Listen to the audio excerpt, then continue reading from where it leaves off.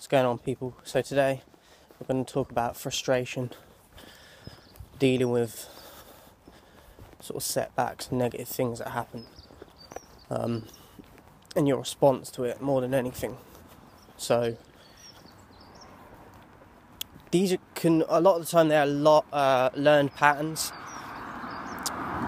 You could learn it from family members or just, again, like the media. And when something doesn't go your way, or things are going well and then there's a hiccup or an obstacle, you've got to remember that it's a choice to how you react to that situation. Most people don't realise that and just react in a negative way. And also another thing you've got to think about is, regardless of you getting in a mood, it's not going to change the outcome of what's already happened. So you're just harming yourself by reacting so negatively. Now, I'm not saying reacting positively is going to change the outcome, because you can't, it's already happened. But it's going to help you in the long run, because the more you stress about something, the more it's going to affect you.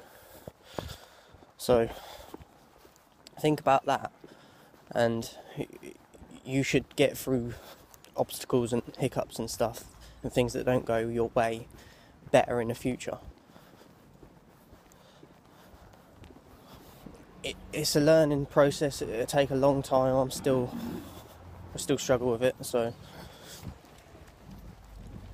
but it's definitely worth considering. You've got to think that